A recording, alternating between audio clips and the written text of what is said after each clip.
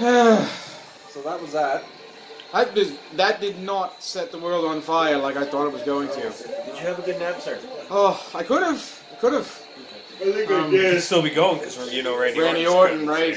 Bore me to sleep. So, the Shinsuke one, at least it wasn't a low blow. I mean, it wasn't bad. Almost, but not, you know.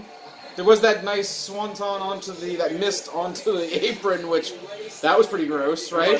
Yeah, I think, but that was really that's about it for the spots that were really notable. I'm kind of let down by this, really, honestly. Very much so. So, I feel like that should have been the curtain jerker now. Yes, the placement on the card. Continental one should have been here. The thing is, though, they've put on great matches before, so it isn't out of place for them to be here. Oh no, I know. But in execution, they should not be there. I think Randy's taking the play over